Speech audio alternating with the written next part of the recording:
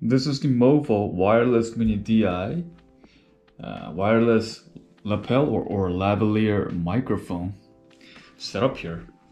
It comes with this box here. It's rated at up to 165 feet. Unlike the other similar knockoff brands offering up to 85 feet. This one is actually 65 feet. This one is rated at 165 feet, which is considerably longer. So in this box, it comes with a nice holding pouch for the units. Now inside this pouch, we have the Movo receiver for iOS device for either iPhone or iPad, and the transmitter or the microphone here. So the setup is fairly straightforward and easy.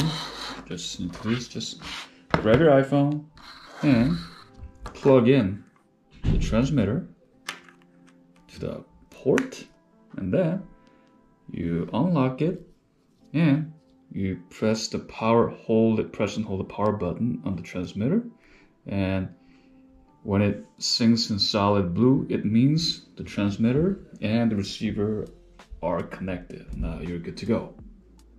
So I'm gonna quickly do some sampling testing through the Movo wireless microphone.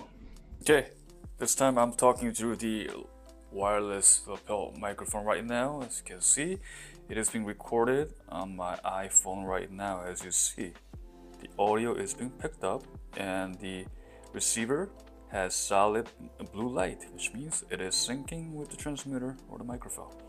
As you can see the waveform here, as I'm speaking, it will increase. So the sound quality should be considerably different from my GoPro mic, which was used to record the introduction of this video. Now talking through the Movo wireless mic, it should be a lot more treble added to the Movo. Turn this back on. Still recording.